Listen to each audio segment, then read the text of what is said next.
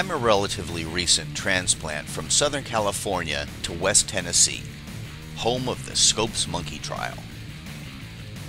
I knew when I accepted a job transfer to this part of the country, I'd be in for some culture shock. It's been an interesting experience, to say the least. I've tried to stay out of local politics because most of it's benign. However, the recent passage of anti-education legislation in Tennessee is too important to ignore. Understand that while I'm only addressing the Tennessee legislation, this same type of anti-science politics is happening in every state.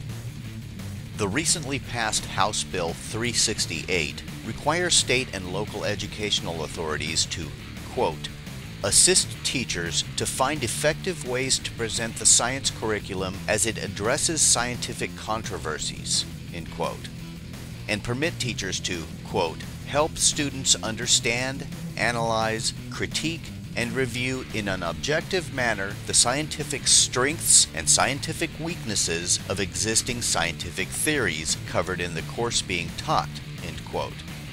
Now, the only examples of controversial theories listed are biological evolution, the chemical origins of life, global warming, and human cloning. HB 368 is worded in such a way as to sound as if it's simply protecting the rights of teachers and students to engage in critical thinking. And after all, who opposes critical thinking? When in fact, it's designed to protect teachers who want to introduce religious non-science as an alternative to actual science education. Notice that the controversial theories they cite in the bill are only considered controversial to religious advocates. The overwhelming majority of scientists in the fields of biology, climatology, and other disciplines agree that evolution and climate change are established science. The question of the chemical origin of life is yet to be answered, and human cloning is illegal. Any debate about human cloning is one of legal or moral issues, not science. But that's not really the point, because for religious advocates, the use of the term human cloning is just code for stem cell research. This type of legislation paves the way for K-12 teachers to introduce whatever supplemental materials they choose into the public school science curriculum without fear of disciplinary action.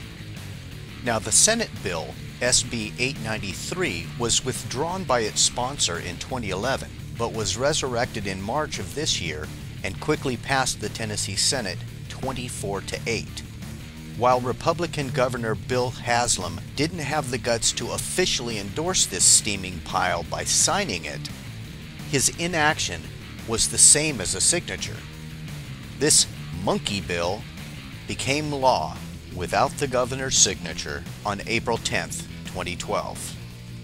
The National Center for Science Education has detailed information on this and other legislative assaults on science, and is arguably the best line of defense against the erosion of science education by creationists. I highly recommend that everyone visit their website, Facebook page, and YouTube channel.